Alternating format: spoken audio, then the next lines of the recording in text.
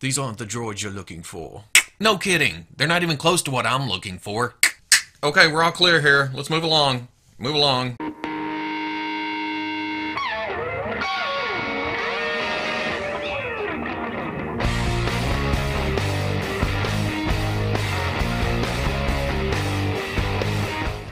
Okay people, welcome back to another Fwoosh review. Tonight I'm taking a look at the Bandai SH Figuarts Star Wars A New Hope Ben Kenobi. Now this is another one of the figures that they've been showing for a while. We've been waiting patiently for it. So patiently. And if it came down to it, if Bandai were to say, hey, we're only picking one movie to make figures from, I think it would be A New Hope. I'd want the whole original crew in this higher quality import form. And at this point, it's essentially just Leia left, I think. I'd like to see a Figuarts Tark, and don't get me wrong, I want every character ever in a Star Wars movie in Figuarts form, but beyond A New Hope, I would want Lando, and if they stop there, I would be sad, very sad, but I'd be content, I think. But that's just a hypothetical, just throwing that out there. They don't look like they're going to stop anytime soon. They're teasing a lot of figures, so I'm just going to take a look at this packaging right here. It's your standard Figuarts packaging. You have the black with the silver trim. Shows most of what's in the package. I think. Yeah, I think that's most of it. Actually, if you're looking at the front, you don't really see a lightsaber blade. It's just the hilt right there. On the side, pretty promotional shot of Ben. And comparing it to the Mimban Trooper that I got at the same time, you can see there's a difference in thickness here. I just tossed that over there. Ugh. I forgot about the extra accessory that comes in the back of this, and it wasn't until I noticed, hey, that's a thick-ass package.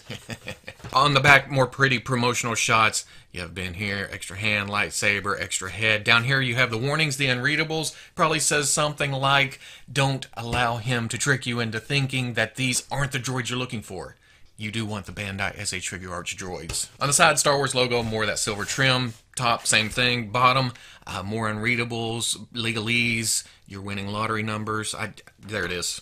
I lost it there for a second. So I'm going to get this open and see if I actually needed a action figure of a old man standing around on my toy shelf. It doesn't seem as exciting when you put it that way. Ooh, and very tricky, Bandai. Right here in the package, I commented on not seeing a lightsaber blade for the hilt. You pull it out, and there's a whole lightsaber with the hilt off to the side. Gone. There it is. Also quickly looking at the instructions, the hood and the hang-down hood changes out the face, changes out the hands.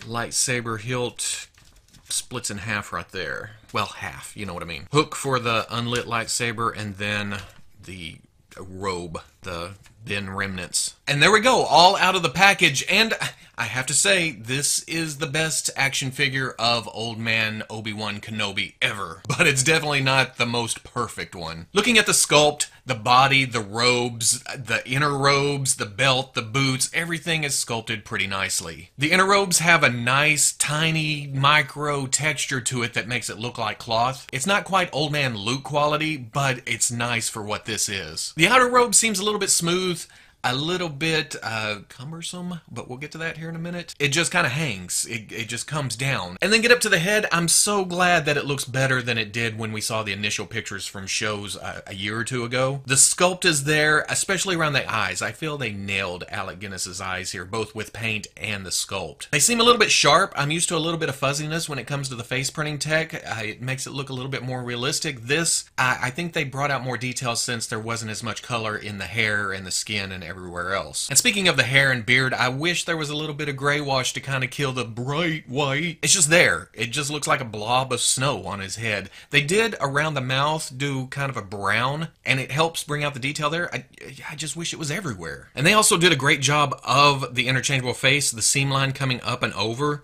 It's not as noticeable as what we've seen in past figures. And that may be because of the bright white. I don't know, but you can see that it pulls off right there. And really, in most action, well, this hood is gonna piss me off before I'm done with this. But basically, the rest of the figure is, I hate to say this, but it's a traffic cone. They have all the SH Figuarts articulation up under the robe, and it does split at the bottom, but it just snaps back together, especially with the brown robe around the outside. But you can't see the legs. There's no wash to it. Why would there be? Because you're not going to see this 99% of the time. Here's the layer, here's a layer, here's a layer, here's a layer. Yes, it would add to some movement if you could get the legs. Well, you can.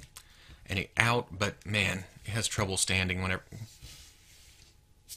It's standing because the robe is acting like a kickstand. There we go.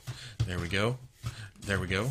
But this being a traffic cone, it's not necessarily a negative. Like I said, it's old man Obi-Wan. It's Ben Kenobi. Hey, he was either, well, this isn't going to be sitting, but standing, hanging out, not a lot of action. And on the sculpt of the sleeve, it's always going to be hanging down, so even when you have his hand up, it still sticks out. And I fly away! The hood, though, the more you move it around, the more it likes to work itself away. And even when you get it pressed all the way down, it still looks like a separate piece sitting on top of that. It's not terrible, but I don't know, it looks like he's kind of wearing a backpack. But I will say, Hasbro, take a page out of Bandai's book here, and you can see the copyright and trademark information on the inside of the hood, hidden away.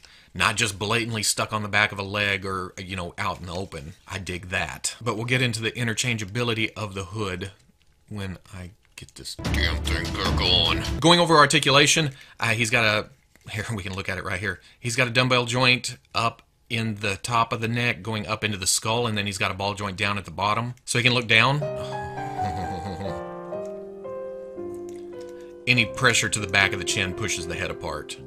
He can look up, side tilt, beautiful, swivel. He's got a dumbbell joint going into the body, coming out to a cap on the butterfly joint. You know what? To hell with this. If you take the arms and put it into the socket and raise up past the point of no return, it pops the ball joint out of the shoulder. I tried just pulling out, and it ended up pulling this socket out of the bicep. Then you can take this robe piece off. There is a peg in the back, but it's not glued in. And this shows you all the articulation here. There is a ball joint going down, and it acts really, really weak in the shoulder butterfly joint. You can get forward, you can get back, you can get up, you can get down. That comes out to a hinge and swivel at the shoulder, which you can get out, swivels around. Swivel at the bicep, hinge at the elbow, comes up past 90. Swivel, hinge, swivel at the wrist, which you can get up and down, and if you turn it, you can get side to side. Ball joint at the lower torso, but it doesn't really give you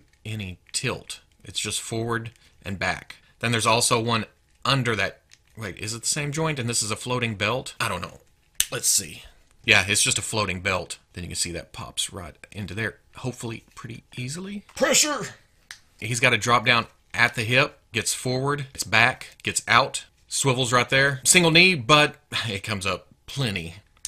Ball joint at the ankle. You can get back, you can get forward, you can get rocker out of it, and then there's a toe joint that goes all the way up. Now, like I said, the cloth robe, I'm getting this out of the way right here, and then I'm putting this back on for the rest of the review. I have this cloth robe from Rickor409 on eBay. I've been using it on a custom Obi-Wan that I've been displaying forever. I found the easiest way to put this on is to take the arm while it's off and feed it up the sleeve. You can get it in the other direction, but with it being that wide right there, it doesn't want to go very easily. But you come to here, you pop it back in, and then you do the other side. And that gives you this. This gives you more range of motion. It makes it more dynamic. The hood lays better, as you'll see in a minute. But most of all, you can do this. You can put him in the Hasbro Landspeeder.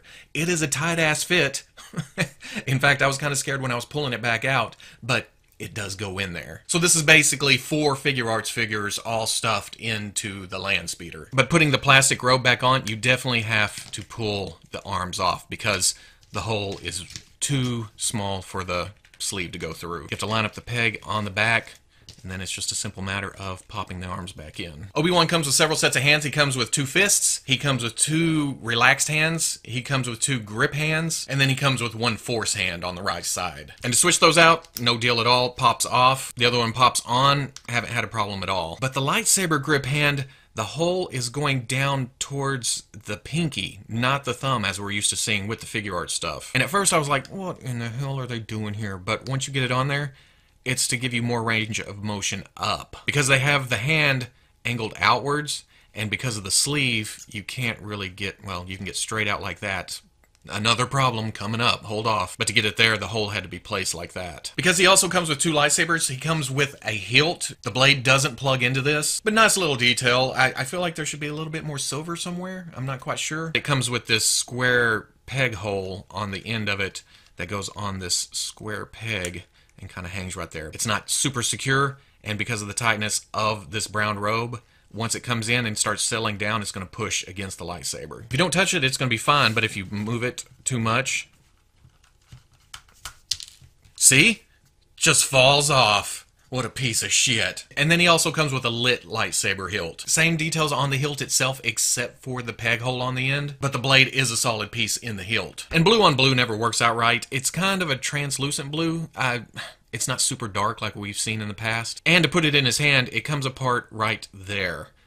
But I don't know why it comes apart like that. If you pull it apart and stick it in his hand, it's a bear to get on the end of it and push the end back on, because most of the time it's up in the sleeve. You can turn it, but it's not a super tight fit, and then you got to force the hand up and put that into the sleeve or move it, which that becomes a pain in the ass too. On top of that, the hands aren't really super stiff material. You can kind of flex it open and just put the lightsaber in.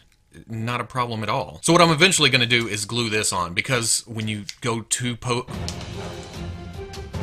when you go to put it in an action pose or even a holding pose, that likes to come apart, especially two-hand pose. It's going to pull itself apart because the hands, because the arm design doesn't really line up and down because the hand design going diagonal. At this point, I'm just ranting like an old man, reviewing an old man action figure. He comes with interchangeable hoods.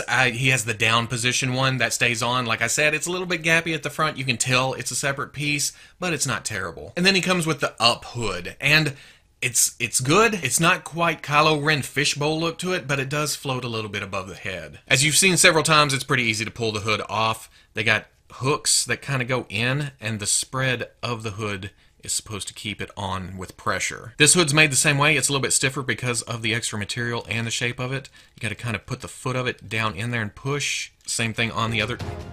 No, stay on there. Same thing on the other side. And it, like I said, not terrible, but you can tell that it's kind of floating above. Looks okay, but yeah, gap. It comes with the Obi-Wan Kenobi. It just lays there. It's a piece of plastic. It's nice for what it is, but it's essentially crumpled cloth on the floor. But it's rubbery. Let me check the instructions and see if I'm doing this right. Yeah, okay. Flat side down. There you go. And then finally, he comes with the alternate face piece. This is him taking a nap, snoozing. Obi-Wan's earned it, okay? He's done his job. He can catch some Z's any damn time he pleases. No, this is, you know, when he's feeling Alderaan explode, spoiler alert. Or at the end when, he's giving himself to the Force, again, spoiler alert. And this looks as nice as the other head. Same paint job, just no eyes. His eyes are closed, obviously. And to switch that out, it's pretty easy. That pops off. You have the back of the head. And this one is actually a little bit tighter. It's kind of hard to get lined up. And once you get it on there, it's on there. For comparison, here he is with the SH Figuarts Farm Boy Luke. These look great together. They really, really do. They were made for each other. And while the SH Figuarts Darth Vader 2.0 isn't my favorite Darth Vader, this actually looks pretty good. Here he is with the Hasbro Black Series Obi-Wan Kenobi, and it's quite the difference. I don't think anybody's going to be saying that the Black Series figure is a better figure unless you look at it like this or like this. But I may give it to you if you look at it like this. But here's this. You've come a long way, Obi-Wan. And then finally, here he is with Gus. You sure we haven't met before? I don't believe we have. You ever hang out at a biker scout bar on Alderaan? Of course I haven't. How about a spice den on Coruscant? No. How about Yarnadel Gargan's House of Ill Repute on Tatooine? I knew you. So at the end of the day, I'm super happy to have a version of Obi-Wan from my childhood. The one I've known the longest. And Bandai did their best with making an action figure of an old man in heavy robes. And most of my gripes pertain to an old man in heavy robes. He's not going to be doing any squats, any running. Unfortunately, he won't be doing any sitting down unless you do the cloth robe. And I feel like that's where I'm going to head with this. Not that I'm going to have him sitting down on my shelf or anything. I just feel like the overall look of it blends in with most of the other figures in my display. And especially with the hood up, it just lays right on the head. And to me, I just feel like it looks better. I know a lot of people hate cloth, but I'm getting to that point where plastic robes just get in the way, and that angers me more than the look of thread count or something that's slightly large for the scale. But with the cloth robe, most of my gripes about the figure go away. Oh, the inner robes still make it kind of a traffic cone, but they split. The legs can get a little bit more range. It's the outer brown cloak that just locks everything into position. And yeah, the brown sleeves are still under the cloth, but it helps shape it a little. It helps it hang in the right direction. Well, or wrong direction, depending on how you look at it. But all that, even though I'll get some comments of, man, you really hate this figure. Man, you grabbed the whole review. Why are you such a negative sumbitch? Taking all of that, I like this figure. This is still my favorite Obi-Wan action figure so far. Yes, even counting the prequel action figures. But this is the nostalgic one. This is the one from my childhood. He looks and moves and does everything that I've always thought an old man in heavy robes, I said it again, just to reiterate that point, can do. Plus, it looks great on the shelf. What are you going to do? So if you like this review, comment, like, subscribe. I'll catch you on the Fwoosh.